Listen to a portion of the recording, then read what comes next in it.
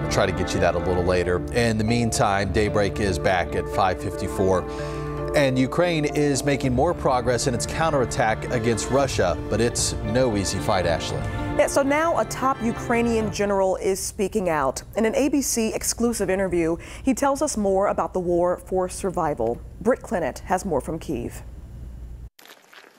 Ukraine liberating more villages in the south, edging closer to the strategically vital city of Kherson. As the only Russian capital captured by Russians, retaking it would deal Putin another humiliating battlefield defeat. Ukrainian Colonel General Alexander Syrsky behind the victories in Kyiv and Kharkiv, saying morale is high and momentum is on their side, in an exclusive interview with our Ian panel. Are you winning this war? Of course we are winning, and it's important that we are winning mentally. We know what we are fighting for, but still, this war is very hard.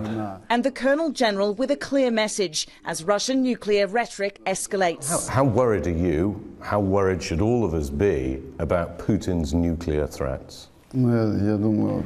Basically, you've answered your question in your first phrase. Yes, we are worried, and as we should be.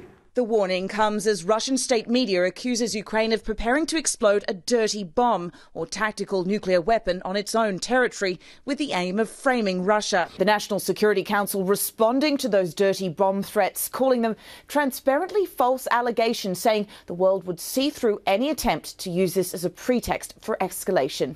Britt Clennett, ABC News, Kyiv. Brett, thank you. Good Morning America picks up our coverage of the war in Ukraine. You can catch that starting at 7 o'clock.